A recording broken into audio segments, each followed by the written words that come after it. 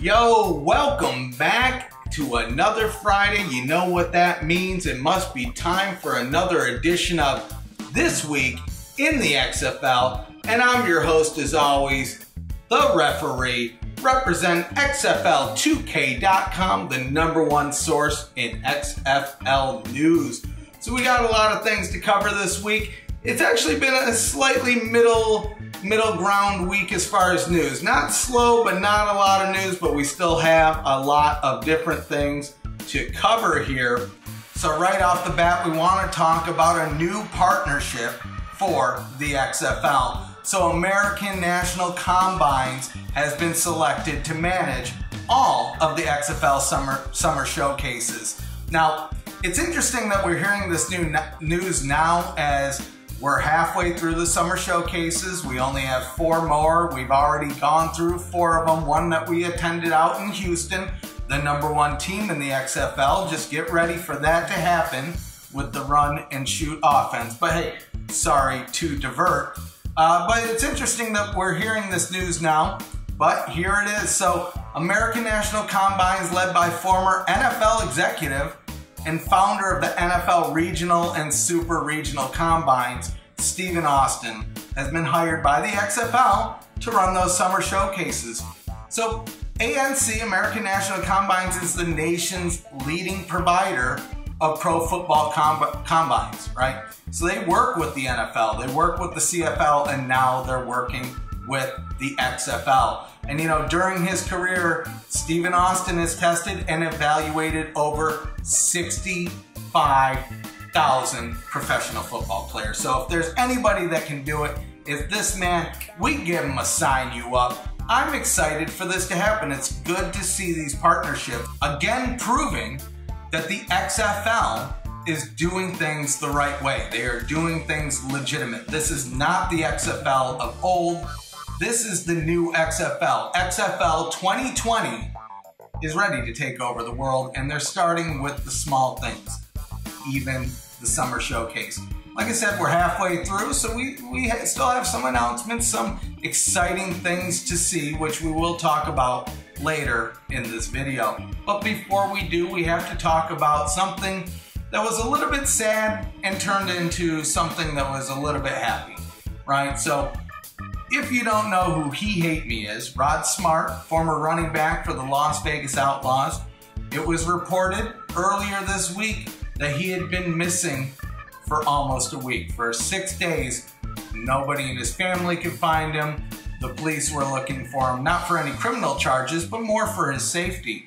So the Lancaster County Police Sheriff's Department posted on their Facebook, alerting all fans, everybody in the public, asking for their help. And even his family at the time of the situation said this is not usual of him. And so people were a little bit worried. They were saying he's missing and endangered. And luckily, thank goodness, only a few hours later he was found. There wasn't many details around what had happened, but he was safe. He was found. He Hate Me lives on. Sign us up. Sign him up. I hope if you were going through any troubles, they get over and they get solved soon. And really, I just hope this is just a misunderstanding. The dude might have just been on vacation, right? But I will remind you, his name was in the news recently. You can check out the article at XFL2K.com, all of them really. So it looks like the XFL is actively trying to pursue the trademark for He Hate Me. So it'll be interesting to see if he ends up joining the league.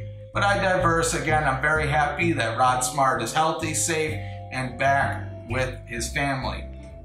So moving on here. So last week we reported that Manziel was interested in joining the XFL specifically for the Houston or Dallas team. Although we know it's not his choice, but that is his preference. So it doesn't sound like it may be a done deal. We're hearing things all over the board on this one, but somebody asked Oliver Luck directly. So USA Today is saying that it remains to be seen if Johnny Manziel will be in the XFL. Basically, what I understand that to mean is there's either no deal, he either hasn't reached out, or the XFL doesn't have interest. I still expect Manziel to be in this draft come early October this year, but we'll see. Only time will tell. So moving on, like I mentioned, we're halfway through the XFL Summer Showcase. We've been to Dallas, we've been to Houston, we've been to New York, and we've been to DC. So we have a couple left, and this weekend we have Los Angeles, Hollywood, and Seattle. So a couple things that we'll talk about here. So we have some confirmed names of some folks that are going to be attending the XFL Summer Showcase today in Los Angeles. Well, depending on when you're watching the video, but this is when the video is being released. So let's go over the names. Let's see who is guaranteed to be in attendance. And I guarantee I have a story that will make you want to cry by the end of it. So starting off, we have Raheem Moore, a safety, formerly of UCLA, Broncos pick, and a former AAF player, Arizona hotshot. We actually have 3 of them on the list today. This is the first. I'm excited to see this guy here. He had some exciting moments. You can read the article on XFL2K.com, but he did have a little bit of a problem in Denver where the fans and the league, not the league, but the team kind of turned on him, and that's where he had some downfalls there, but this is what the XFL is for. Second chances, and I think the dude's gonna be good. So sign him up. I'm glad to see that guy there. Next, we have defensive tackle Will Sutton, ASU guy, Chicago Bears player, and another, like I said, Arizona hotshot. Dude, I would love to see this guy on the team. So we're gonna go to our third hotshots player here, and it makes sense. Scooby Wright, the third, sign him up. Linebacker, played for the Cardinals, and like I mentioned, the hotshots.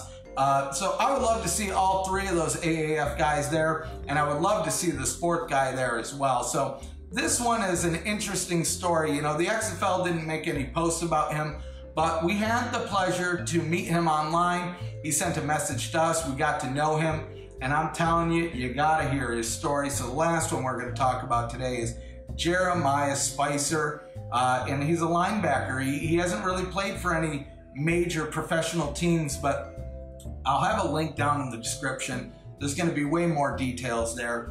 But basically, this kid grew up homeless. His parents threw him in a literal garbage can, and he grew up homeless, and he learned to use the anger, to use that fear and the struggle to his advantages. He knew that he was athletically gifted, and he never gave up, right? So he bounced around between group homes, things like that, 8 different high schools. So he never really had an opportunity to get a solid playing career during high school. So there weren't scouts calling him, knocking on his door, anything like that. But through his sheer will, he found his way to a community college team. And through that, he was signed by an arena league. He broke the record in tackles in his rookie season. And even earlier this year, he had a tryout with the Chargers. So there may be some competition for the XFL. But like I said, I would really love to see this guy on any team. But I would especially love to see it in the XFL. I want to see these types of stories in the XFL. People trying to prove themselves. So like I said, we had the opportunity to speak with him. We asked him a couple questions. So we're gonna go through a couple of them, but I really suggest you check out the article in the description. It's a really good read through, a lot more details on how he grew up, what he went through, things of that nature.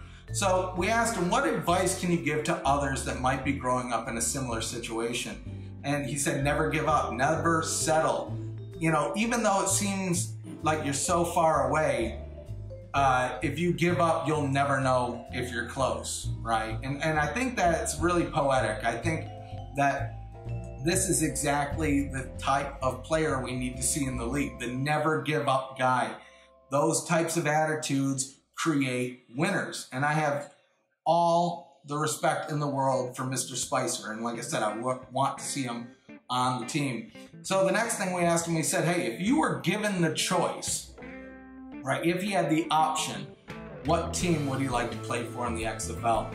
And he basically said, any team that signs me, sign him up. He's a California native, so he would love to, put on a show for any California team. And like he mentions, he had also, he's still on the list for the Chargers, so there is that opportunity there. So, sign him up in that.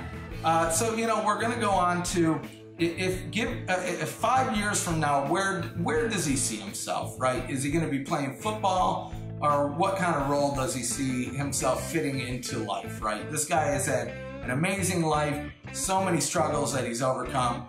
What does he foresee the next 5 years being? And basically, he says he wants to be a motivational speaker. He wants to train kids. He wants to help people that were in the same situation that he was growing up. And that is amazing, right? This dude is so selfless. He's just trying to live out his dream, create something for himself. He didn't have much to start with, but he's making a lot out of it. Like I said, he's from the Skid Row to the Showcase, from the streets to cleats. Sign up, Jeremiah Spicer.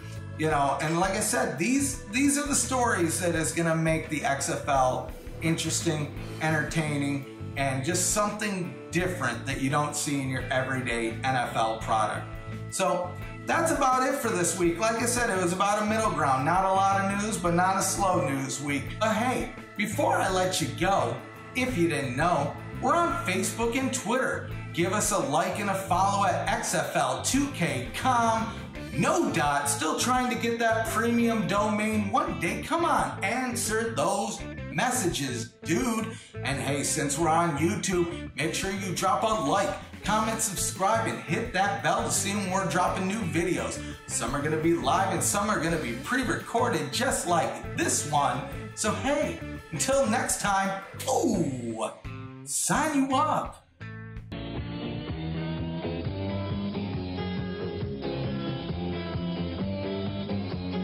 I've been watching you.